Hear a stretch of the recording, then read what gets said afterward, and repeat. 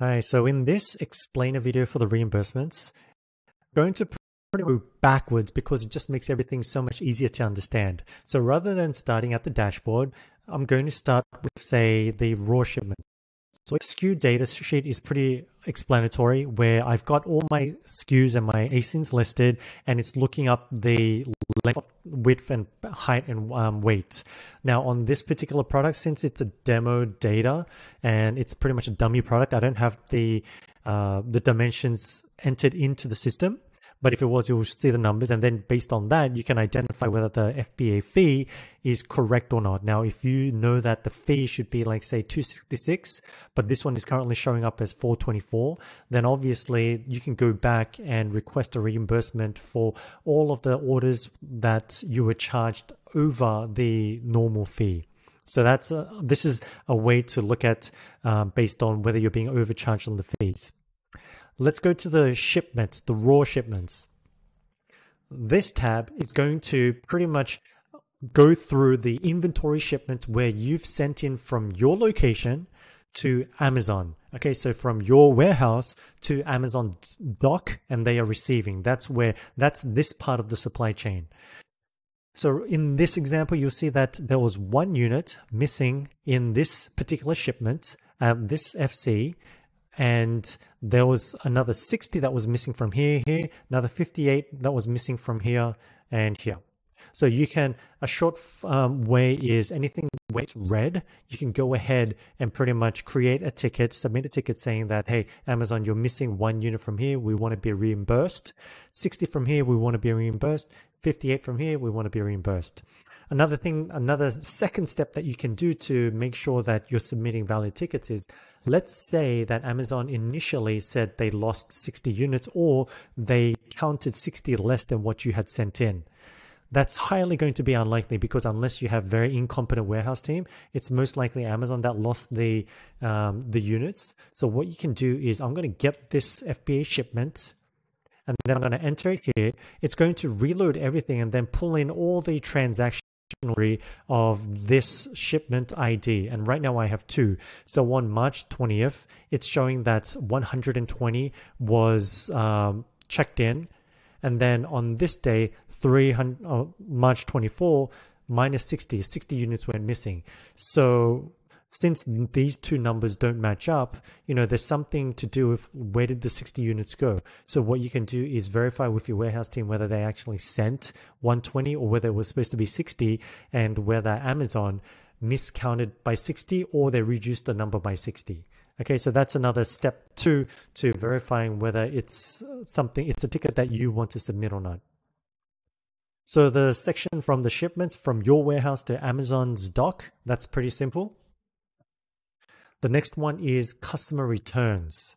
Okay, so this is from when Amazon ships it to the customer, and the customer ships it back to Amazon, obviously. Now, a few tips is, check to see whether something was reimbursed or not. In the template, we've added a column O, and it's going to look up. Okay, if I can get this loaded. Okay. I'm going to be searching the order ID against all of the order IDs in the reimbursements report, say here, so that I know, and I'll get to this, but this is the reimbursements report where it shows all of your reimbursements received from Amazon. Okay, and if I go back to the returns, and if I see that this particular order ID has not been reimbursed, then I know that these are the ones that I could potentially get reimbursed for. The one where it will show that you've been reimbursed. So for example here, this one will show you that, okay, this has already been reimbursed, so there's no reason to take any action. But say, for example, something like a wrong item was ordered and then the customer damaged it and the unit was returned back into inventory. You can decide based on your history of your account, and then based on the type of products that you sell, whether this is going to be valid and you'll be able to get a return or not. Another trick to that is, what you want to do is go to return status, change it to reimbursed. And first, this is going to show you all of your reasons and the dispositions that was reimbursed. Okay, so I'm just going to give this a few seconds to load. Okay, once that's loaded, because this is a fairly smaller account, this is what I have, but I've only got 4 line items, and it's showing that these 4 were reimbursed. Anytime that was a carrier damaged, it was reimbursed, and even though this disposition was sellable, I got reimbursed because one was undeliverable carrier and one was defective. So that means a lot of the times Seller Central will tell you that, okay, because it was defective and it's in a sellable disposition, they will say, no, we're not going to reimburse you. But then you can go back and give them this example and say, hey, then why did you reimburse us for this? Because it was in the exact same reason and the exact same disposition, but it was reimbursed. And then you provide a number as well as the order number, and that way you can go back and push back and fight Amazon into getting more reimbursements, because obviously they are not incentivized to give you money back. Amazon will do what's in their best interest, and if they can just get away with it, they're not going to refund you money back unless you can prove your point. And that's where you use this reimburse status to find what other types of reimbursements you received in the same reason, same disposition, and then submit a ticket to Amazon. So knowing this, I would then change it back to say all. Okay, and then when it's gone to all, remember that it was defective and sellable and it was reimbursed. So I could find everything that was, say, defective. And even if, for example, this says defective and this was unit returned to inventory, I could create a ticket saying, hey, this is defective. Why is this not reimbursed? And then again, provide that other example of the one that was already reimbursed. So this is where there's some subjectivity involved, and you're the one that knows your account. You're the one that knows your product the best. So you can figure out which one to submit a ticket for. What you don't want to do is go through and copy and paste, like say every single thing here, and then upload it onto Amazon, because they will get back to you and say, you've created work for our seller support, you're abusing our system, and if you do it again, we're going to give you a strike on your account. And they do tend to do that. And it's also what happens to a lot of agencies who don't really think through the particulars of the account. And anyone that just bulks upload, they're going to get that same response from Amazon. So this is where some subjectivity is required, some training in the team is required, and the best person is going to be internal. We provide the data, and we can't give you a hard and fast rule of step 1, do this, step 2, do this, step 3, do this. We can provide a guideline and a framework like this video, and that's really the best that we can do. And anybody who says otherwise, honestly, is taking you for a ride.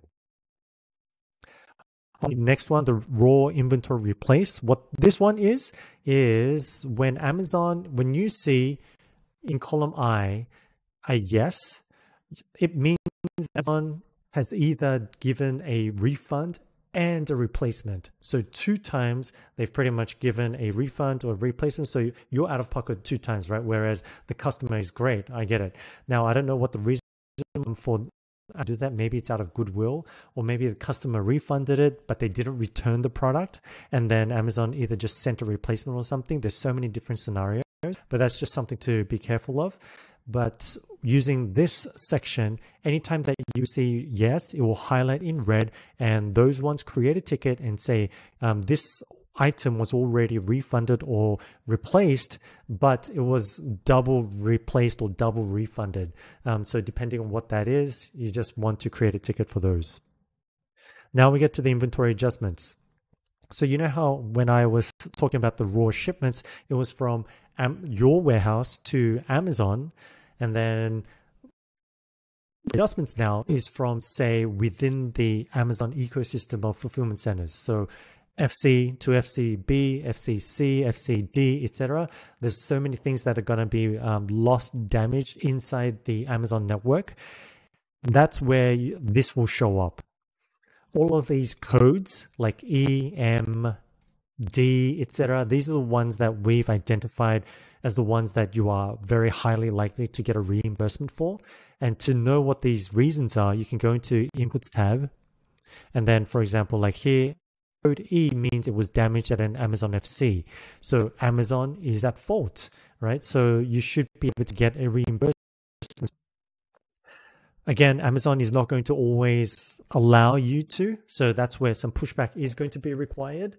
And another thing is, although they say, okay, 2 has gone missing and 2 has gone, or 2 units was damaged by Amazon at a fulfillment center, okay, later on they may come back and say, no, we found these 2 units somewhere, and then they pretty much strike it out. So that's just something to be careful of and be aware of. Okay, so the ones where obviously there's some big discrepancies, anything like -1s, those are the ones that you just want to check. Okay, but if there's something like -10 or -15, etc., and then there's a lot of items being destroyed, lost, damaged in fulfillment, etc., those are the ones that you do want to identify and request a reimbursement for. So this one is fairly straightforward, where you don't want to do it for every single code. For example, F means inventory found, right? So that means they found your inventory somewhere and then they put it back into your inventory pool.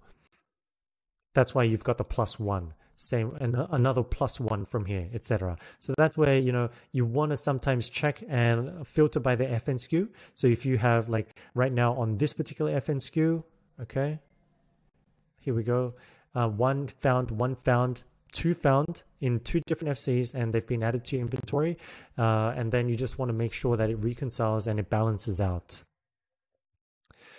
And then we get to the raw reimbursements, which is to show you all the activity of everything that is reimbursed. So anytime something is reimbursed from, say, your inventory, your replacements, your returns, your shipments, you get logged into the reimbursements.